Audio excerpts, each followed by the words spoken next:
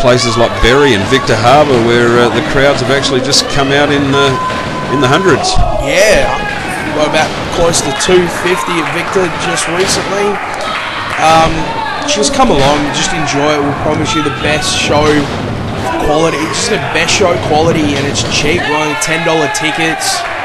So much fun. I enjoy myself. Come meet the guys. Come watch what we do. Absolutely, see these guys do what they do best, and of course you can jump on the website, the PWILive.net, or join them on the Facebook. Talk to the PWI Superstars direct. Oh, you see that? Just a Japanese drop kick right to the mouth.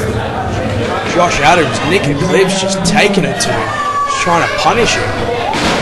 Absolutely, you can see the Nick Eclipse, classic Eclipse there, distracting the referee and then going with the low blow. Yeah, well, exactly. Nick Eclipse, this was at the prime of his championship reign. I think he was about 100 days in at this point.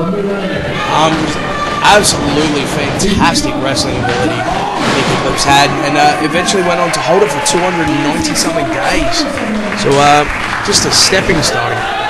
Absolutely, and you can see still a great matchup here out of just Josh and Nick Eclipse, and devastating. Yeah, right, sort of a slingshot drop kick off the top rope there. Yeah, and just follows up with a huge drop kick of his own. One side of the ring to the other. Hooks the leg. Nick Eclipse, ring awareness, is able to grab that bottom rope. Yeah, that's smart wrestling right there. Just it's why he was champion for so long. He knew exactly where he was in a ring at all times. Absolutely, you can see. Josh had just discarded that elbow pad, and he's taken the looks like the elbows to the side of Nick Eclipse's head there. Yeah, just trying to unprotected elbows, just a lot more damage. Nick Eclipse just blocks the scoop slam. With a slam of his own. Oh, huge. You see the force in which he threw him down. Just powers out of that. Josh trying to get Nick up for the slam, but Nick manages to power out and slams him down himself. Yeah, only a 2 count. Just taking a quick time to say, yeah, this is a Cyberslam. It's the fortnightly internet craze.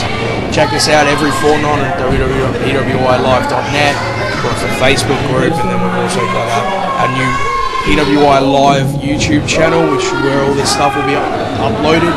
Absolutely, Michael. And then you've got the great, exciting news of coming up at our show.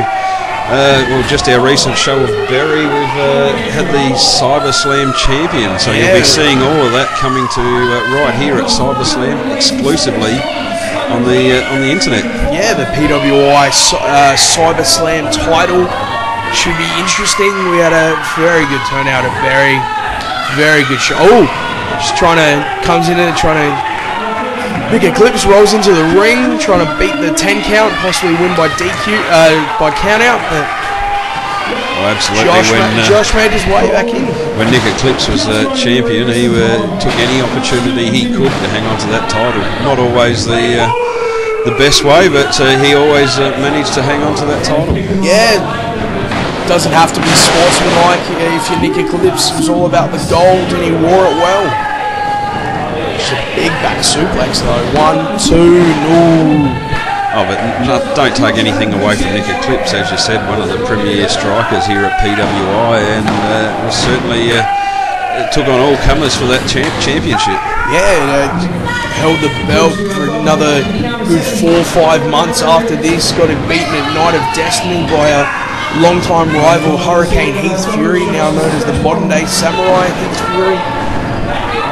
You can see Josh Adamz there managed to get the feet to the ropes. Nick Eclipse just breaking it just before 5, but maybe it's a bit of an odd decision. If he had held it at 5, he would have got DQ'd and lost, would have retained his title. He's got his hands on Josh at the moment. He thinks he's in a good position to beat him. Cut the clotheslines though. Sidewalk slam. 2. Josh just get the shoulder up. See a little bit of frustration there out of Nick Eclipse. He thought he should have just about put him away with that. Josh is firing off those big right hands. He goes. Is he going to hook him up for a suplex? Just drops him face first, like a suplex face buster. Drops him into the mat, goes for the cover. Ooh. Just the 2 count. Nick Eclipse kicks out there. As you can see, Josh Adamz gets back to his feet, kick to the midsection. Yeah, some huge kicks right to the midsection right there. A big right hand to the side of the head.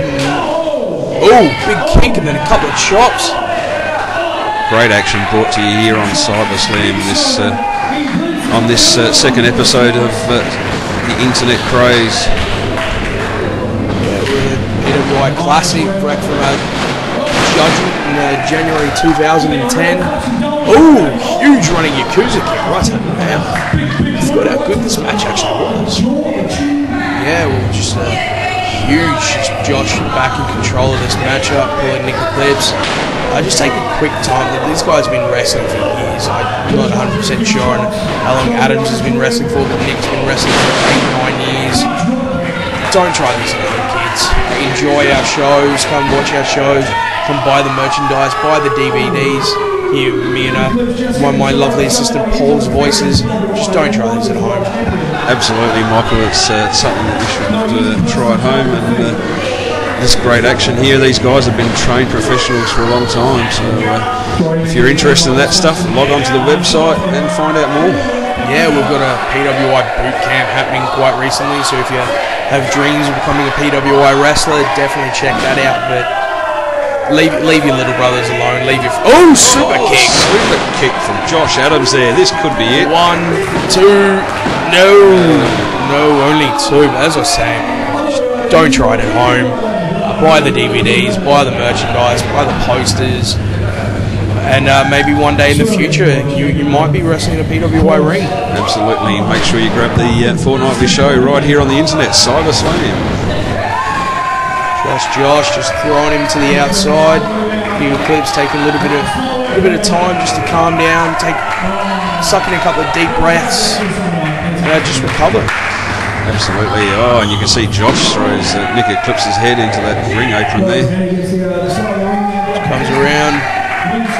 Oh, just sits him on a chair and just throws some devastating chops. Oh, looks like a quick, short kick he gave him there too. Yeah, definitely. As we were saying a bit earlier, Josh just hits people hard.